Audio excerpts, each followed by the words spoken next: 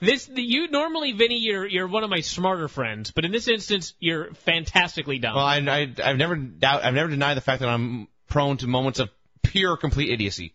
But yeah, I don't know how dog muscles work. You realize all mammals are largely... Yeah, but if you look at a dog's legs, they're reverse articulated. So there's still got to be a muscle there. So the hamstring's just in the front of the leg? It's in the back. Still got to bend that way. A dog's leg is still going to bend like this. Yeah, but it bends the other way, though. Like this. That's the hamstring that pulls it that way. Okay. Here's a visual everybody can't see. All right, enough about Super China Buffet Day. I just got to conclude by saying a fine time was had by all. Thanks very much to everybody that showed up. The streak continues. We've still not met anybody who showed up that was an asshole. That's always nice. So, yeah, that was the story there. And let's talk a little bit about SummerSlam, and then we'll get rid of old Vince here and get a real guest on the line, that being Dave, who I believe liked the show slightly more than I did. I thought this was a really good show. I thought the last two matches were great. I don't necessarily think the last match was the best WWE match of the year. I don't even know if I would consider it the best of the Edge-Undertaker matches. I don't think it was the best match on the show, necessarily. You thought Dave and Batista was better? Dave and Batista was pretty damn great. It was pretty damn great, but so was the main event. I can't fault either match. Yeah. I think I gave Dave and Batista 3 3/4, and I think they gave the main event 4. But it's all subjective, or as M. Rob would say, it's all objective. But let's run down the show. Let's open up with Jeff Hardy and MVP. Jeff supposedly had a broken neck. Apparently not. He got better. Got micro braids, though, that looked awesome. That's next for my hair, by the way, for those of you keeping track, including Doc Young, who's growing his hair exactly like mine. Apparently this is his life goal. Micro braids are next, Doc. So, anyway, they had a final match right here. MVP worked over his back and that sort of thing, and then they did a bunch of near falls at the finish. Jeff hit the Whisper in the wind and went up top for the senton, but Shelton ran out, and Jeff wiped him out with a dive and then rushed up top, did the senton, but MVP moved, and then after he crashed and burned, MVP hitting his shining Yakuza kick for the pin. And the story the announcers were trying to tell was that Jeff was reckless, and it was unfortunate, and it cost him the match. And I gave it 3 stars. It was a very good opener. My favorite thing about it was just how simple it was. They did not do 8 million near falls. In fact, I don't think they really did any major ones. No one kicked out of any finishes or anything. They just did their stuff, and MVP got the heat, and Jeff made his comeback and hit the big dive on Shelton, missed the senton, ate the boot, and got pinned. Easy to remember. And it's 3 or 4 hours later, and I didn't have to look at my nose for any of that. Then we had Maria doing an interview, and up walked Santino and Beth. And Santino said Maria had let herself go since they broke up, and he was currently dating a fine new woman. And Maria brought up his unibrow, and he said he grew it out because the Glamazon loved it. And then he said, but enough about my manscaping. This is the best man there's ever been. He's awfully great. Manscaping. How could I have never thought of that before? Actually, I know you've heard it before because I know Craig said it once, and you laughed at really? Exactly the same. It's always new to you, but yes. Wow. Now, Craig couldn't quite possibly be that witty. I will say that Santino is funnier than Craig. He, in fact, is, and I apologize, Craig. Which led to Mickie James and Kofi against Beth Phoenix and Santino, and it was a fine little match. I gave it 2.5 stars. The highlight was Santino's commentary during the match, and Mickie ended up hitting Santino with her DDT, but then the Glamazon clonked Mickie from behind and hit the implant buster for the pin, and there's a lesson to be learned from this match, and this is what it is. Everybody knew what was going to happen. Everybody knew that Beth Phoenix was going to win the championship for her man. They still did it, and it was still fucking great. Yes. If they would have had, say, Kofi Kingston pin Beth or pin Santino, and the champions retain their titles, I would have been like, wow, that was shocking, I guess. But I would not have enjoyed it at all, and I would have been mad. I do not want to be surprised when there are better options, even if we know what the options are. So I knew what was going to happen here, and I'm glad it happened. I'm ecstatic it happened. This team so deserves to win. But as you put it, not only did Beth win the title for her man, as the announcers noted, he was virtually unconscious because he was selling the DDT out cold. Beth had to revive him, hand him his belt, and he was still confused. And when he finally realized what had happened, he began to French kiss the belt. He had a great celebration, although those in the Proper household were disappointed. He did not play his air trombone again, but he was very, very happy. He had declared that he did it all by himself. Beth, of course, won her belt, and all was right with the world. And as noted, the highlight Actually, he held both belts. He felt he won both championships. Yes, I was thinking at the top of the ramp, but before that, Santino stood on the apron with both belts. Beth stood on the floor, and he climbed on her shoulders, and she paraded him around holding both belts in the air. Yes. It was the best thing I ever saw in my life. Let's break it down. She's the man in this relationship, and he's the woman. Indeed. Actually, that probably even sounds sexist based on how they portray this. But, yes, this ruled. It's all great. The highlight of the match was Kofi faking a dive and doing that thing where he hits the rope with his neck and bounces back. Santino's response to this fake dive was to shriek like a girl in the 50s who had seen a mouse, and leap into the arms of his savior Beth. Yes. His protector. Fabulous. This is all great entertainment. So then Shawn came out with his wife, and this woman deserves an award. She was so awesome. From beginning to end, actually. She was awesome. He was awesome. And Chris Jericho was awesome. Chris Jericho's suit was also awesome. I cannot do this justice, but to cut to the chase, Shawn came out and announced that his eye had gotten worse, and combined with the back and knee injuries, he was retiring.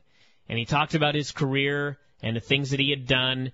And when he first said he was retiring, people actually screamed, "No!" and booed. It got better. And he continued saying it was not going to be unpopular, blah, blah, blah. And finally, out came Jericho, and the look on Rebecca's face when his music hit was golden. And he came out in his fat suit, and he basically said, "I will not allow you to leave in this fashion. I want you to stand right here and tell the world that you are not leaving on your own terms. You are leaving because I fucked up your eye, and I ended your career." Yes, he wanted to make it clear that Shawn's legacy would be that Chris Jericho ended his career. Yes. The WrestleManias are out. DX is out. None of that matters. All that matters is that Jericho ended it. That was his point. So Shawn said, "Fine, I will admit it, but what I want you to do is I want you to go home, and I want you to look your wife and your children in the eye, and you tell them that your daddy will never, ever be Shawn Michaels." And they had a long stare down. Shawn turned to leave. Jericho grabbed him to throw a punch. Shawn dodged it. And Chris Jericho punched Shawn Michaels' wife, Rebecca, right in the face. And he hit her hard. And down she went. And Shawn began to lose his mind in the ring as Jericho slowly left and inched his way back up the ramp. And as noted, I can't do this justice, but I will just say that I would have rather he pulled the punch. But at least she got punched for the best fucking angle of the year. Yeah. This was a WrestleMania hundreds and hundreds of thousands of buys angle. And unfortunately, we're going to see it in September. But God, not perfect. Damn, this was motherfucking great. It was so perfect. And frankly, if you're going to potato a girl with a punch, this was the perfect punch to do it with. She got a fat lip. Yeah. That sucks, but he didn't, it's not a broken jaw, it's not a chipped tooth, it's not a missing tooth. The swelling will go down in a few days, and she will be fine. It was really if he threw this punch 1,000 times, it would never be this perfect. Unless he just pulled it, which would be better. But, yeah, and again, we can't do justice to the angle, but Shawn was so perfect and so believable. Rebecca, his wife, actually, a single tear did, in fact, roll down her cheek at one point. Yes. As her husband stood there. A single tear. I swear to Christ, I'm not exaggerating. That happened. And Shawn was believable, as he sounded like a guy who was just accepting the fact his career was done. As he noted, it had been 20 long years. He had done everything. He had formed DX. This is the good and the bad. He formed DX. He was Mr. WrestleMania. He was the icon, the showstopper, the main event. He had all the world titles, all the awards. At the same time, he was the guy who retired Ric Flair. He was the guy who screwed Bret Hart. He was the guy who even lost his smile. And it was like a perfect speech looking... Here's a full confession. Here's everything I've done, the ups, the downs, the goods, the bads, and it's coming to a close, and I'm okay with that. And then Jericho came out to just be the ultimate prick, just to steal Shawn's final glory, was what we wanted to do. And when Shawn wouldn't give him that, he of course got violent, and it happened, and it was great. And people even before Jericho came out, when you mentioned the people were screaming and booing when he said he would retire. It got better. As he got into his speech, they found people who were crying. Yeah. Crying. Yes. They Crying. were so moved by the retirement of Shawn Michaels here. He's a heartbreak kid. Here halfway through SummerSlam. He broke hearts. Yeah, yes, he did. He broke several in this building, and it was kind of funny because people so believed the retirement that when Jericho's music hit, there was a huge cheer because I think they all figured out, yay, Shawn's not really retiring. Yeah. It was this segment was so fucking awesome from beginning to end. This was the best angle of the year. I don't care what anybody says. Then we had the worst thing on the show. Mark Henry and Matt Hardy went like 30 seconds. Matt immediately hit the twist of fate. Tony Atlas pulled him out of the ring for the DQ. Yes, a DQ in a match for the ECW title via pull out of the ring. So Atlas went after Matt afterwards. Jeff Hardy made the save, squashed Atlas with a dive, and then they gave Henry a double suplex on the floor and left him laying. And I was going to give this -1 star because this was offensive to the ticket-buying public. But when I saw Tony Atlas selling his abdomen on the way to the back, I gave it 1 star. That selling was worth 2 stars for you. It was. Tony great. Atlas's selling was so over-the-top hilarious that I got to give this 1 star.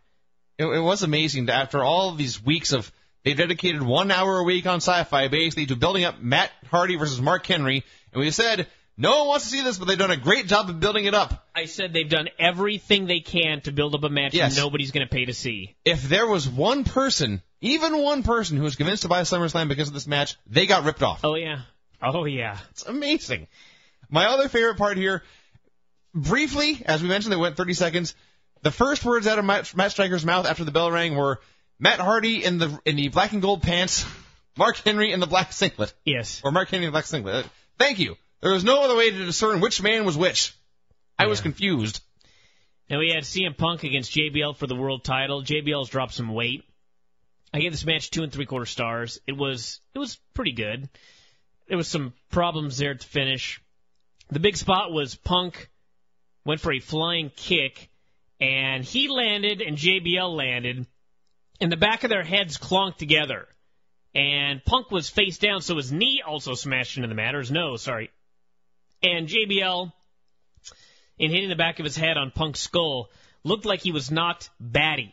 That's exactly the word I was going to use. And they went a little longer. JBL put him on the top rope, hit him with like 6 of the hardest fucking forearms you've ever seen to the back, gave him a back suplex off, and then Punk almost immediately hoisted him up for the GTS and pinned him.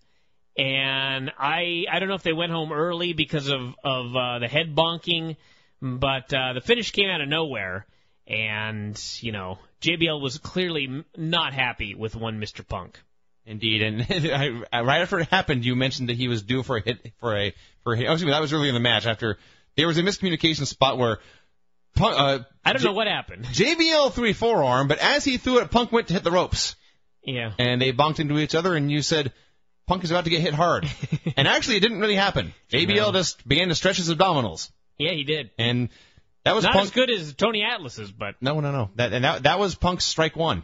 And strike 2 was this leg lariat or flying kick, whichever it was. And, yeah, JBL looked like he got knocked batty. Punk was bleeding profusely from the back of the head. Bad. It was bad times for all involved.